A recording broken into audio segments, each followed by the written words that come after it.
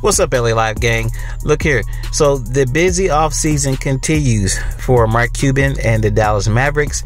They had a new head of basketball, vice president of basketball operations. They have a new general manager. They have a new head coach, and they have hired a new assistant coach.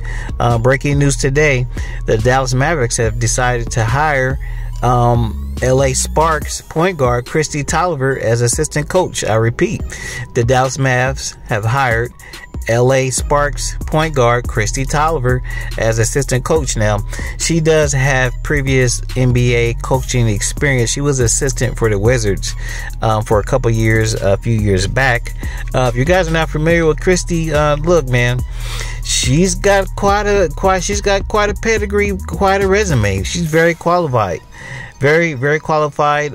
She's had extensive professional basketball career, not only in the WNBA but overseas.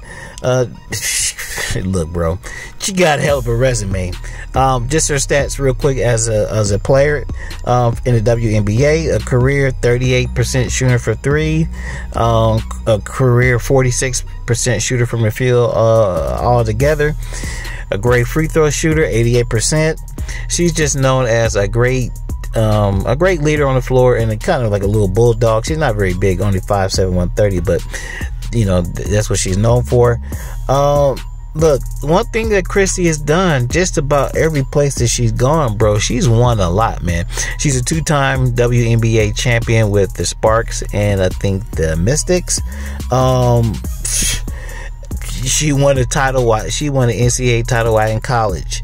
She's a two-time EuroLeague champion, a four-time Russian Cup champion, or whatever you call the shit.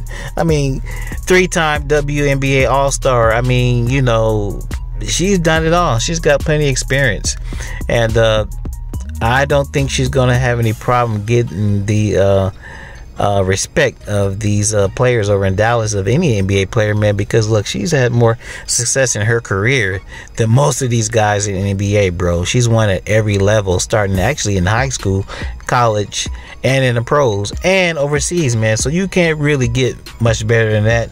You can't really get much more experience than that. So look here, Mark Cuban is pulling the trigger. He's making a lot of changes, and you guys know he's not scared to do something out of the box. We got female assistant coaches all over the place in the NBA. Is actually becoming commonplace. We even have a female, and I forgot which team, but in the front office. So look here, man, that's the new wave of the future for the NBA. Some guys, they're not going to agree with it, but look here, man, the year is 2021. You guys already know outside the NBA, women are taking over. So this is just something we have to get used to. And in this case, I think Kristi is well qualified. I'll wrap with y'all later.